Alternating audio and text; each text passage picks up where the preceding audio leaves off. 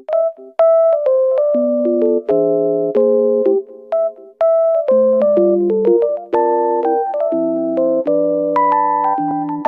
everyone, welcome back. For this week's video, I'll be showing you 3 ways on how to do gradients. For this, I'll be using 3 shades of blue, but you can use any color that you like along with as many shades as well. So let's get started. Okay, so the first thing that you want to do is grab your lightest shade of color and letter your quote or word like so. Next, take your darkest color and start coloring in the 1/4 top half of your letter.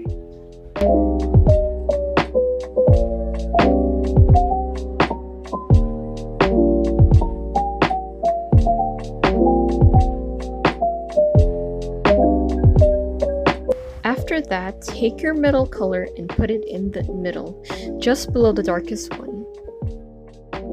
And while you're applying that same color, also use that color to blend in the middle shade and the darkest shade.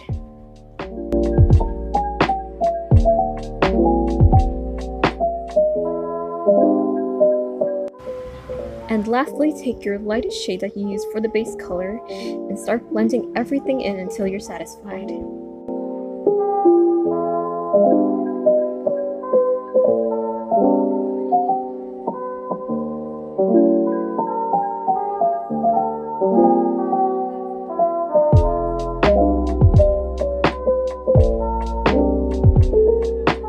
Now this one is similar to the one that we just did, except the gradient will be on the bottom part. So just like the first one, start by drawing or lettering your word with your lightest color, which will be your base color.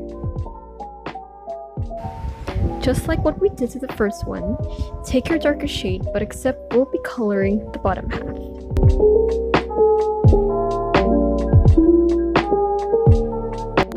Then take your middle shade and color in the middle half while blending in the darkest color and the middle color with that same color shade.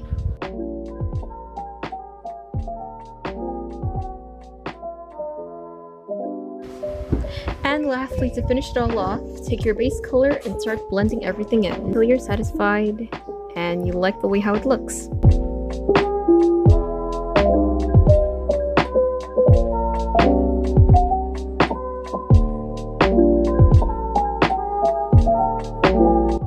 Just like what we did with the rest of the gradients, take your lightest shade, which will be your base color, and letter out your word or quote.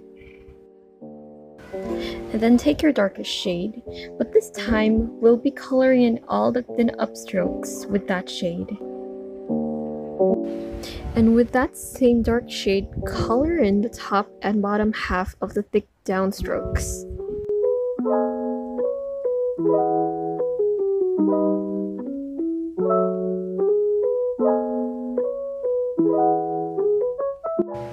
Next, take your middle shade and apply it below, just below the darkest shade.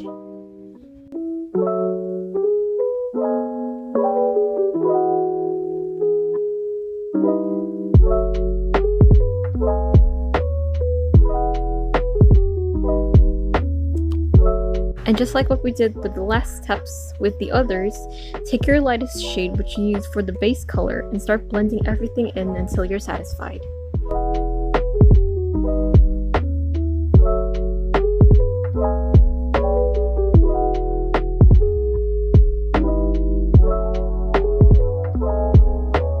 Now this step is completely optional, but if you have a white gel pen, you can do this.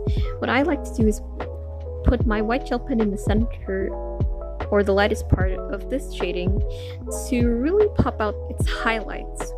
I like to smudge the gel pen up and down while it's still wet. It just really gives that really nice effect to it. But then again, this is completely optional. If you don't have a white gel pen, that's also fine, but if you do have one, you can also try this for yourself. And that is it for this video.